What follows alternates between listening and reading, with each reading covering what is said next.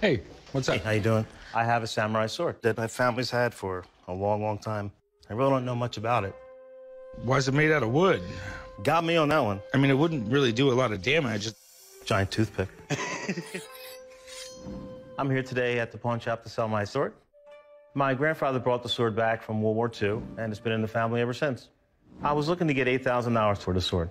If I walk out of the pawn shop today with $8,000, I will take my family on a vacation to a theme park in Florida. So it looks like you have a scabbard here, but not the sword. I mean, the handle looks pretty legit. Do you know much about it at all? No, it's just from my grandfather. He picked it up during the war, and I really don't know anything more than that. I deal with samurai swords all the time, but I've never really dealt with just a case and a handle for one. It definitely looks Japanese, but, you know, one of the big problems with stuff like this is these things were passed down from generation to generation. It could be 500 years old, it could be 100 years old. I have no idea. They really do range from that kind of time period. I really don't understand why there's not a sword attached to it. I mean, it definitely looks like a mounting for an actual sword. I just want to know where the real sword's at. The handle looks like it's made of silk. The scabbard, I don't know what material it is that they used. I mean, it looks like wood maybe. So we don't know how old it is. It looks like it could actually be something here. I just don't know exactly what it is.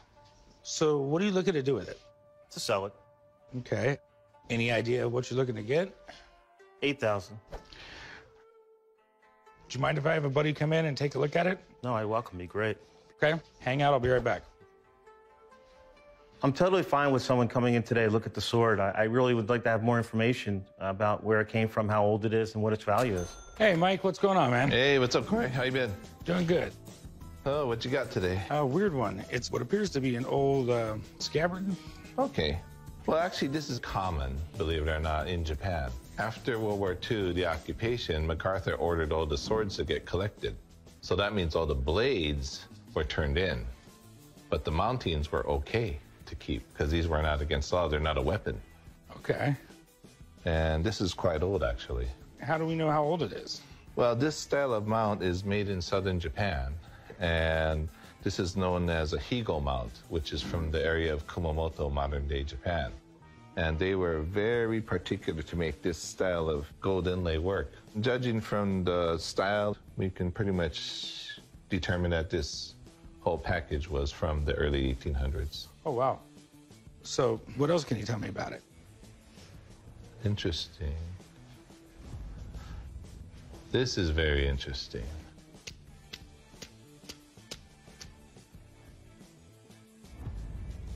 Maybe you get lucky.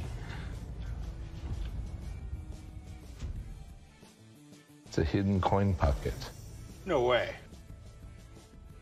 These are very rare to find intact. Now, I am a little bit of an expert. Those aren't gold. No, these are definitely not gold. Unfortunately, somebody put some reproductions in here and obviously kept the real gold. So why would they hide it inside their sword like that? You would be afraid to get robbed. So this was the best place to actually hide your money in that sense. Gotcha. A little holder like this could hold up to $10,000 worth of coins. Okay, well, too bad we didn't get that lucky, right?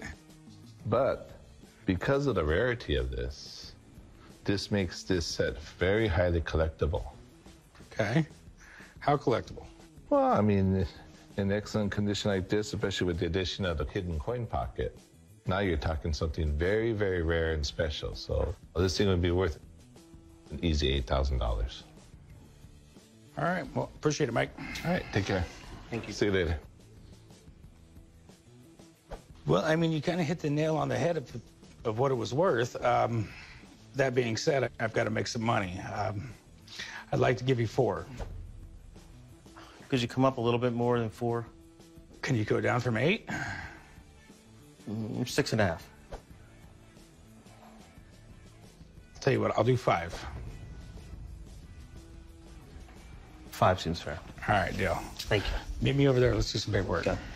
I am thrilled to make a deal today for $5,000. It wasn't quite the $8,000 I was asking for, but I will certainly be able to take my family on a nice vacation.